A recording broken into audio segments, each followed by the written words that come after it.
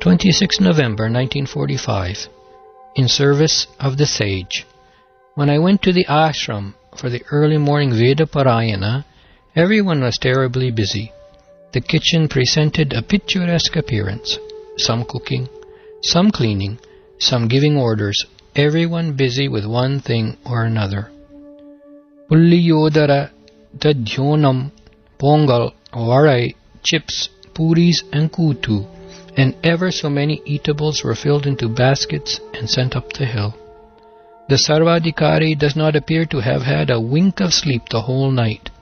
He is the person who has taken all the trouble. Lord Krishna is reported to have stopped the celebration of the annual Indra Yajnam performed by the shepherds and instead arranged for the worship of the Govardhana Giri itself. When you see the series of baskets going up the hill, it appeared as if Sri Ramana had arranged his worship of Arunachala in place of the Vana Smaradhana of the Amala tree, garden festival, performed annually during the month of Kartika.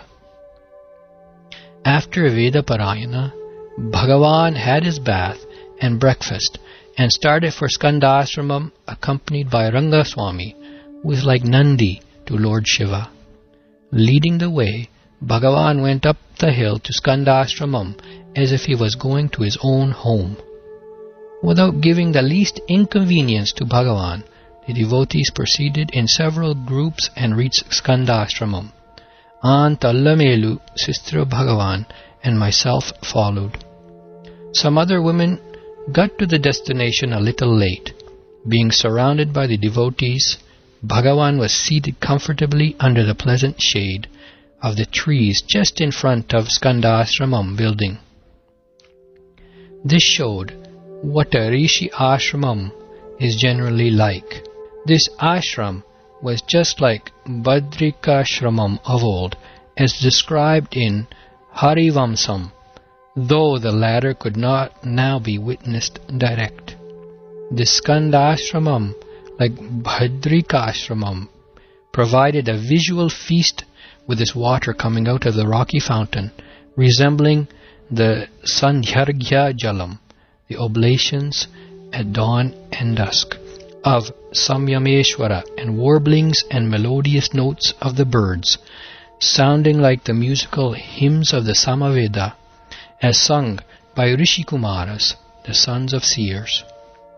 Apart from the many sadhakas and sannyasis present, lawyers and doctors, engineers and artists, newspaper correspondents and poets, songsters, and a good many others arrived from Madras, Pondicherry, and Villupuram.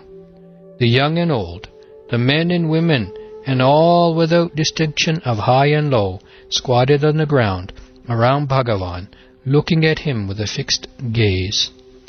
While the Arunagiri, abounding in mineral wealth, served as a precious jeweled throne, the clouds adorning the sky served the purpose of Sveta Chatram, the white umbrella, and the tree groves with innumerable branches acted as Vain Samaram, fans used in deity worship.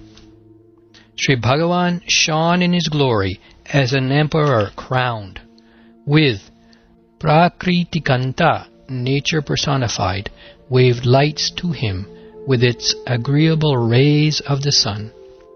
Brother, how can I draw that picture for you? The Maharshi is calm, and his serene gaze, coming from the source, pervades all corners. His gentle smile shone like cool rays of the moon. His words simply rained Amrit. We sat there like statues, without consciousness of the body. The photographers then attended to their job. At 9:30 a.m., the usual daily program of the ashram below, relating to mails, newspapers, etc., was gone through, as in a Maharaja's durbar. The clouds then increased, and the wind blew heavily. The devotees gave Bhagavan a shawl with which he covered his whole body except the face. Then Bhagavan, in his sitting posture, looked like his mother Allagamma incarnate. aunt and myself were of the same opinion. This scene was also photographed. Sri Bhagavan preached for some time in silence in the Gurostu Maunya Vakyanam, the Guru explaining by mere silence way.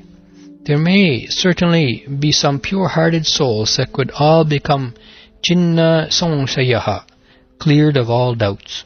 But in my case, my mind ran to the preparations like Pulliyodhara and Dadyonam, etc., as it was lunchtime. The question was whether everything was offered to the hill or anything was left behind.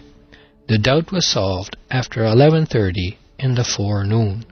My brethren wished to arrange the delicacies for Bhagavan separately in a comfortable place.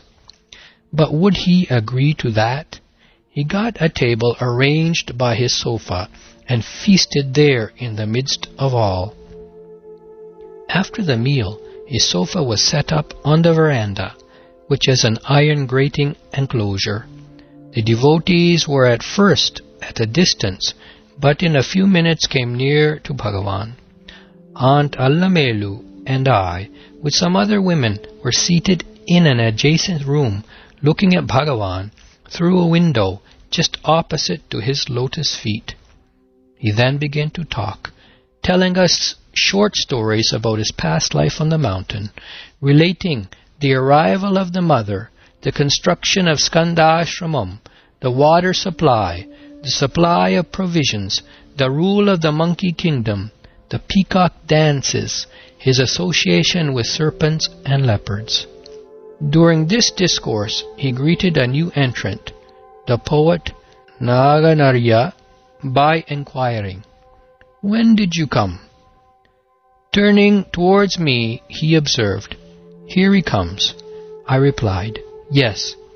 Then something was recalled to his mind, and he said, fixing his resplendent gaze, "Their mother had her nirvana, left her mortal frame. We made her sit there outside.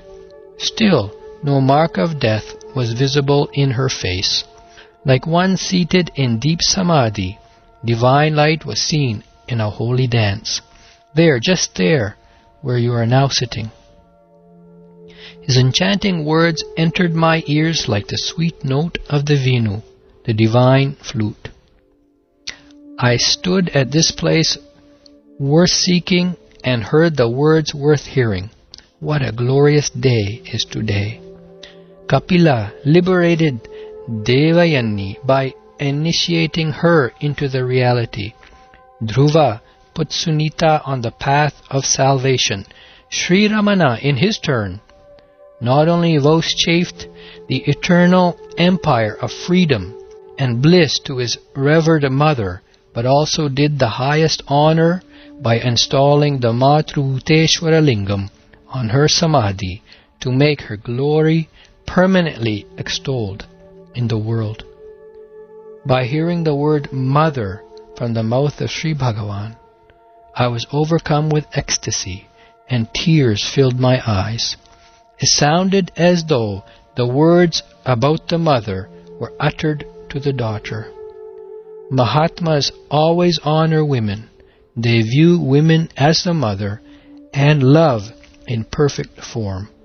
There is no creation without nature. Before the arrival of the mother, there was no cooking in the ashram. The mother came and gave a hearty meal to the residents. The Agnihotra, fire, first instituted by the mother, does the cooking even today and fills the bellies of thousands of devotees. I turned round to see the photo of that revered mother, but, being disappointed on finding none, said silently within, "O Mother, that brought glory to womanhood in general, we are blessed." In the meanwhile, various kinds of delicacies were served. Half an hour after we ate them, puri and kutu were given. After helping ourselves, we began to go back. After seeing us all off, one after another, Bhagavan came down from the throne of Arunagiri, accompanied by his attendants, and, walking slowly, reached the ashram at its foot just as the sun sank behind the mountain on the west. Then the routine program of Vedaparayana, etc., was gone through as usual. May the powers of the Mahatma be heard and seen direct. Listen. Can they be transcribed in true perspective? Is it possible for anyone to do it? Let Brahma alone do that job.